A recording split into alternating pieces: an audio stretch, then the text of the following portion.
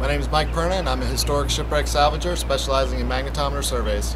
I was first introduced into magnetometry about 10 years ago and began surveying one of the most famous shipwrecks in the world, the Santa Margarita, which is the sister ship to the famous Nuestra Senora de Atocha.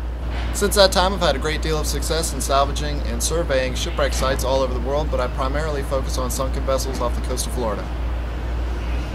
So a magnetometer is a piece of survey equipment that we use, and basically what that does is it defines the signature, the magnetic signature of the Earth.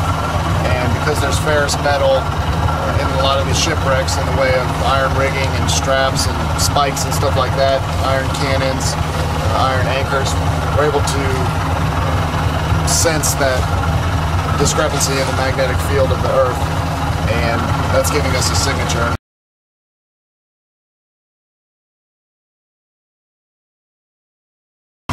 We've been commissioned by Bronze Canyon Corporation to come out here and look for a vessel that they believe went down in the 1500s.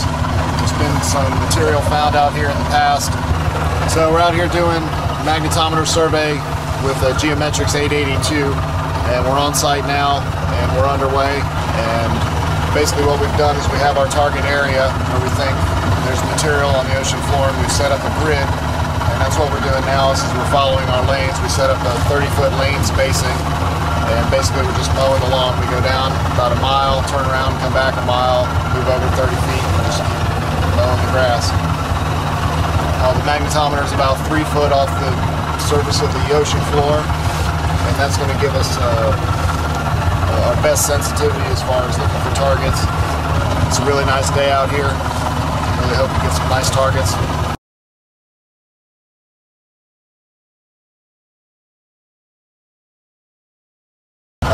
Technology today has come a long way in magnetometry due to the advancements in GPS, the global positioning system. Also, there's a new technology in the magnetometers in the way of cesium, which is getting away from proton magnetometers, and this makes magnetometry a lot more sensitive. So we really have a cutting-edge equipment that we're using out here, and it's really going to give us our best opportunity to hopefully find this thing.